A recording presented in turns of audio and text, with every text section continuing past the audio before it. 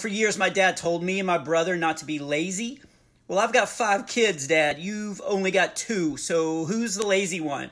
But this got me to thinking about how different parenting is nowadays. So for the last week, because I didn't have anything else to do, I've already seen my Dry Bar comedy special, I wrote down things that I had to say to my kids that I never heard my dad say to me. Hey, can you stop texting photos of poos you take to all your track buddies? I know it's a video game, but do you even know the kid you just called a motherless waste of space?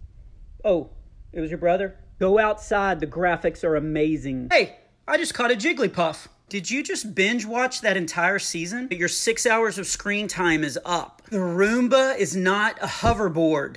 Put your phone down and concentrate on the road. Hey, I just caught another Jigglypuff. Now I want to hear from you parents. Like, what are some weird things you've had to say? Or even if you're a kid, what's weird things that you've heard your parents say to you? My dad always said, don't marry a comedian.